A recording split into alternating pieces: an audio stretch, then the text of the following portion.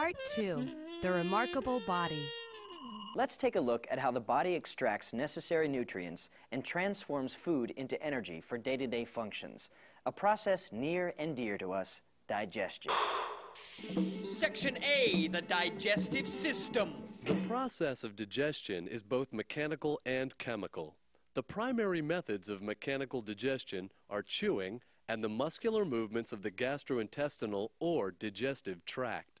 So, chewing is a form of mechanical digestion, as is the churning process in our stomachs. Since we all know how to chew, let's look at chemical digestion.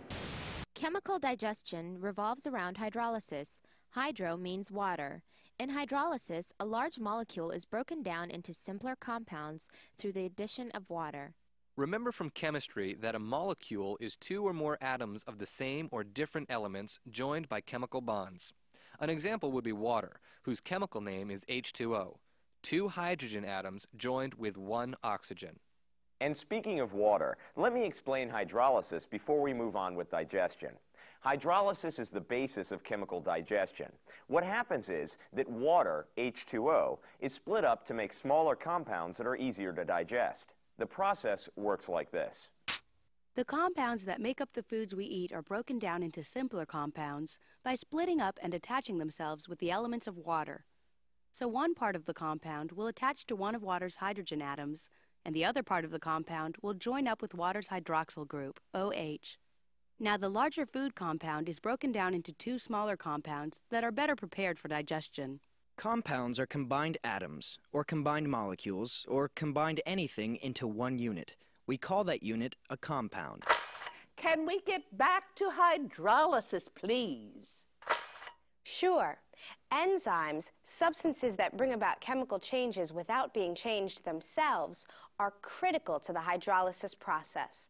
All enzymes are proteins, but not all proteins are enzymes. We'll talk a ton about proteins in a while, but for now, back to enzymes. They carry out specific tasks in digestion, almost like escorts for other molecules and compounds. There's a quick way to recognize an enzyme. Most enzyme names end in the suffix ase, sucrase, maltase, etc. We'll talk about these workhorses more later, but for now, let's get back to digestion. In chemical digestion, hormones are also important. Hormones are the messenger molecules of the body. Hormones are the triggers that tell the organs what's going on so that those organs can kick in and send out the enzymes. Okay, so let's follow some food from the point it enters the body to the point it, well, exits. Digestion begins in the mouth. Chewing breaks food up and mixes it with saliva. You know, spit. Once the chewed food is mixed with saliva, it becomes what's called a bolus. A bolus is just the small ball of chewed food that forms before swallowing.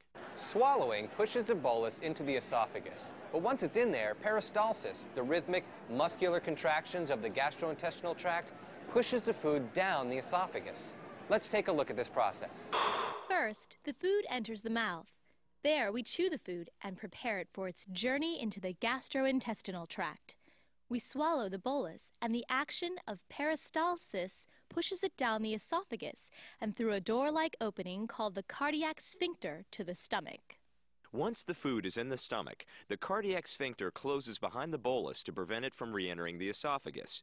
If any food and stomach juices slip back up to the esophagus, then you know what you've got. Heartburn. The gastric acids from the stomach irritate the esophagus, causing the burning effect. The stomach continues the digestive process until the food is passed through to a second sphincter, the pyloric sphincter, and into the small intestine. You see, the stomach is really just a holding tank for foodstuff before it enters the small intestines, where the real digestion takes place. Once the food passes the pyloric sphincter, it goes into the first of three segments of the small intestine, the duodenum. When the food passes into the small intestine, it's in the form of a semi-liquid mass called chyme. The pyloric sphincter ensures that chyme does not pass back up into the stomach. Thank goodness for the pyloric sphincter, huh? So, let's see if we can keep our sphincters straight. Remember, there are two sphincters, and they operate in alphabetical order. That is, the cardiac at the top of the stomach comes before the pyloric at the bottom of the stomach. So, just remember CPs, for cardiac and pyloric sphincters. So food passes through the pyloric sphincter to get to the almost 10 feet of small intestine. The small intestine has 3 segments: the duodenum, the jejunum, and the ileum.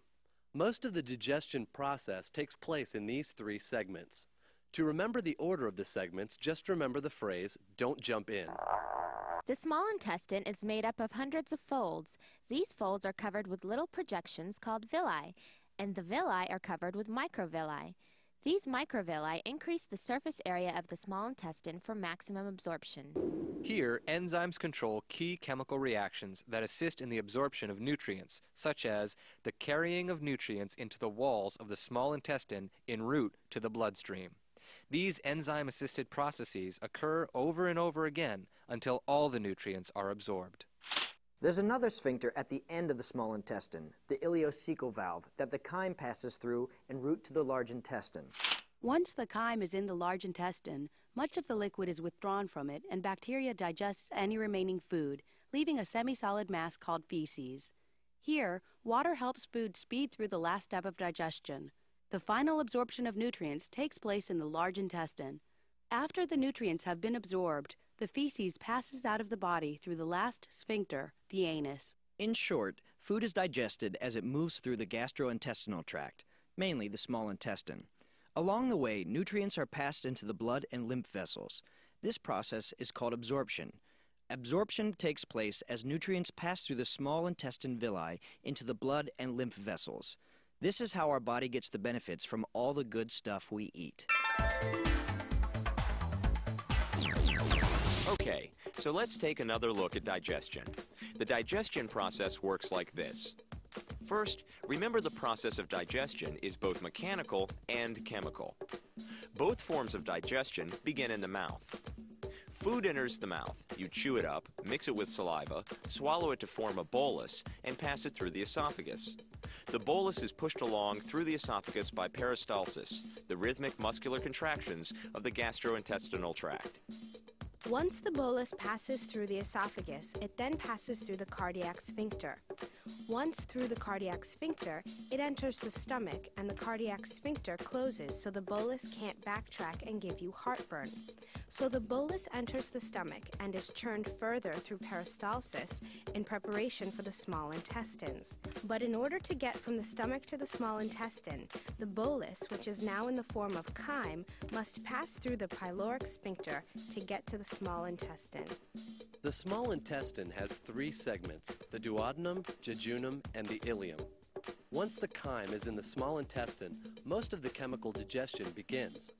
Here, enzymes control key chemical reactions that assist in the absorption of nutrients, such as carrying nutrients into the walls of the small intestine en route to the bloodstream. This happens over and over again until all the nutrients are absorbed.